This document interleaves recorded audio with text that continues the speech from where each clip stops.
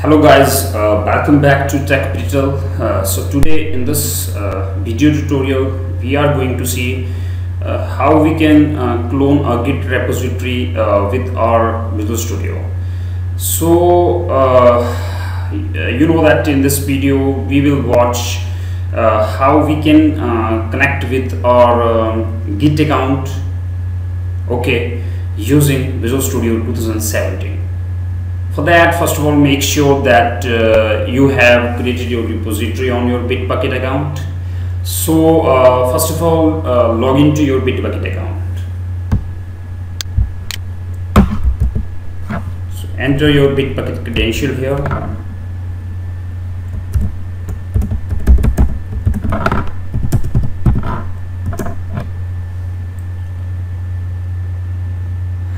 Okay, so you are now logged into your Bitbucket account. So I have already created a demo repositories here.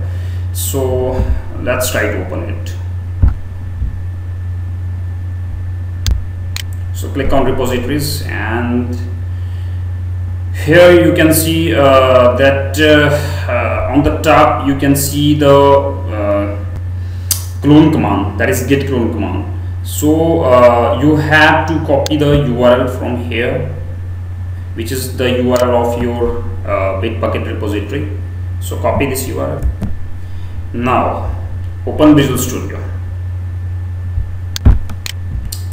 Right, in Visual Studio under Team Explorer you can see there is an option local Git repositories. So here you have to click on the clone option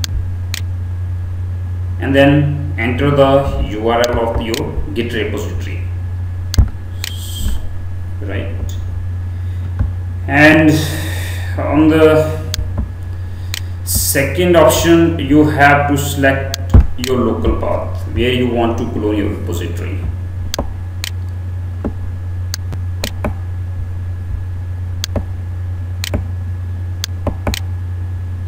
Creating a new account here.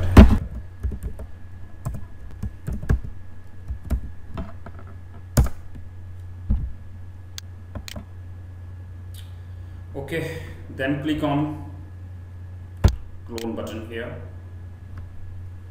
Now you can see that Visual Studio is cloning your repository, and before that you have to enter the credential of your Bitbucket account.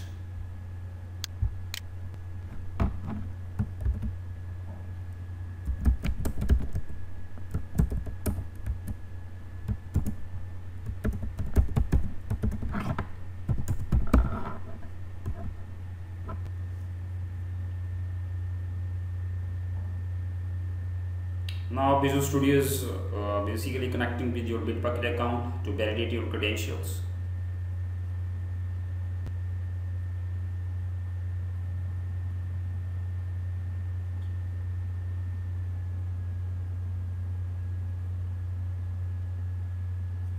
Right, so you can see that now we are connected with our Git repository here. You can see that now we are connected with our Git repositories.